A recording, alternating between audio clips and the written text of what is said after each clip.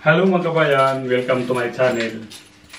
Ngayon mga kabayan, punta muna tayo sa court dahil meron tayong appointment para sa extension ng aking passport. Ito lang ang ating baon mga kabayan eh. Kaya samahan nyo kami mga kabayan.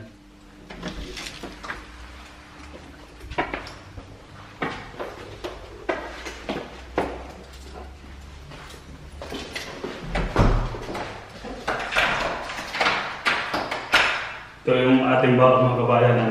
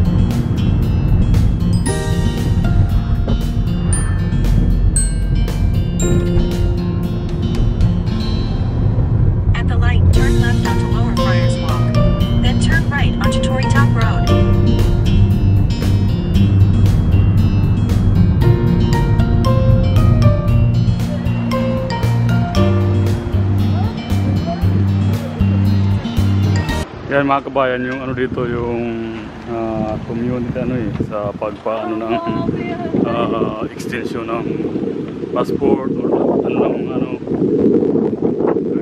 dito kami nagpa-extension. Parang once in a blue moon lang pala ito kasi mayroon mga kababayan natin na sila ang tawag ito, volunteer ba? Yan, dito yung nila da. Ito yung entrance. Yan. Kakali ko din nila. Hindi, kita. Ha? Sige, ilagay mo naman dyan. Yan ang extension nila dito, entrance. Dito pa tayo sa loob. Pumasok ka lang sa loob. Pwede pumasok? Oo naman. Yung ganisa to. Masarap ang lang ganisa. Mga kabayan, andito yung ating yung ating kababayan na si Windel, siya yung in charge sa mga mayroon kayo kailangan pag-extension, kahit anong consulate officer eh. Kaya ito, mayroong channel. Just visit Philippine Consulate Dublin FB page at saka yung website po. Mabuhay. Yan, pakilala ka. Pakilala ka kabayan. Wendell Bersabal. Yan. Yan, yung kabayan namin. Hello, kabayan! Si kabayan natin taga-Tacloban eh. Tagatagong. Cebu po, Cebu. Cebu si kabayan. Yun, mga kabayan. Kung mayroon kayong problema, lapitan na natin si Sir Kababayan Windel Balsama. Balsama. Salamat po. Thank you kabayan. Thank you. Thank you kabayan. Sige. Thank you. Bibili ka hokya? Consulate of the Republic of the Philippines in Ireland. So mga kabayan. Kasi dito maraming mga mga volunteer para makatulong sa ating mga kababayan. Kaya sila nag-organize sila ng para hindi na pumunta ng Dublin. Kaya ito nagkaroon ng pagkataon dito na lang sa court ginawa yung mga pag-renewal punta kayo ng Dublin. Kaya in-charge dito si Windil. Isang mabait na ating kababayan dahil siya ang nag-organize siya ang presidente na ito mga kabayan, Consulate of the Republic of the Philippines. Yan mga kababayan, yung maraming mga ano dito maraming mga Pilipino na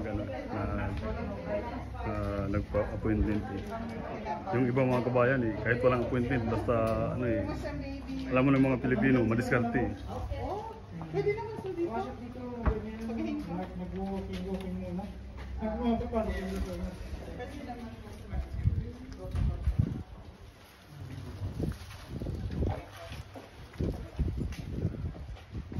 Yung loob nila mga kabayan. Sila yung mga mababait na ating mga kababayan. Yan ang mga kabayan yung ano nila dito. Pinaka-office.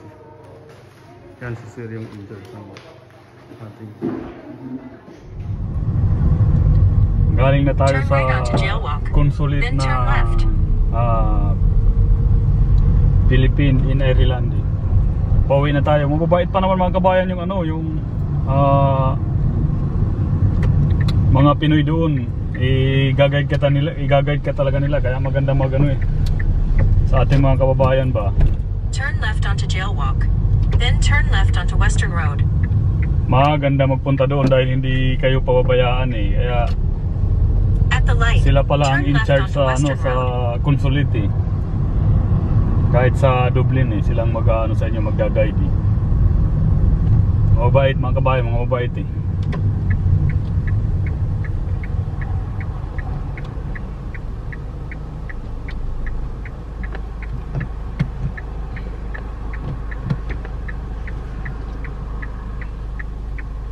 Kaya ito, pauwi na tayo mga kababayan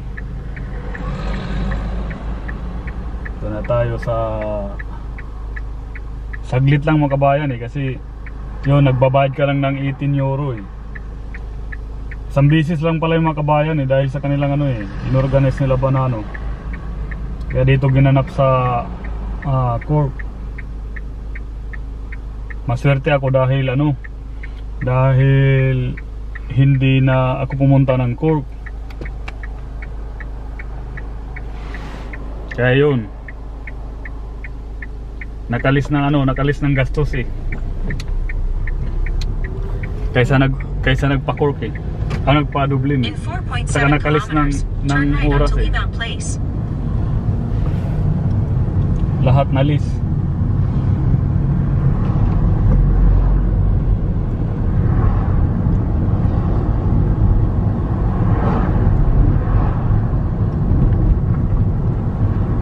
Ganda ng panahon, summer na dito mga kabayan. Summer na.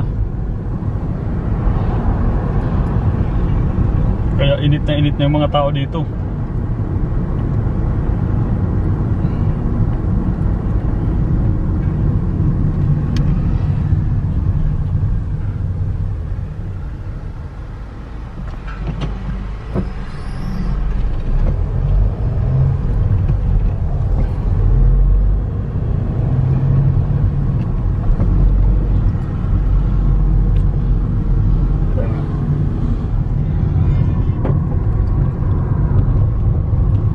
Dito na tayo mga kabayan, malapit na tayo sa ating sa ating bahay.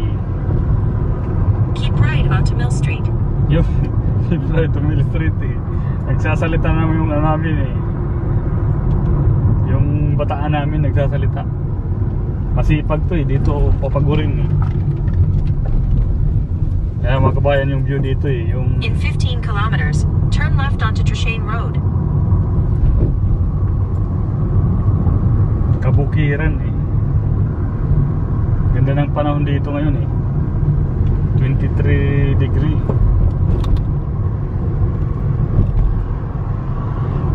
Tama yung nila mga kabayan, parang one way lang yung ganyan na road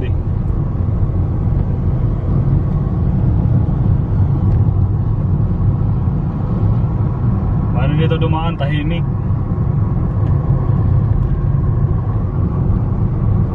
15 50 minutes din yung namin eh. Less 1 hour yung namin. Biyahe papuntang Cork eh.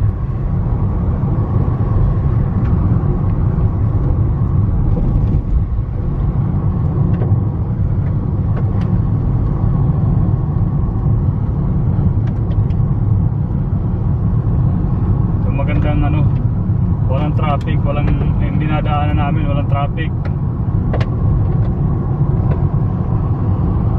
Kaya magkabayan yung view ng ano, yung kabundukan ng Ireland.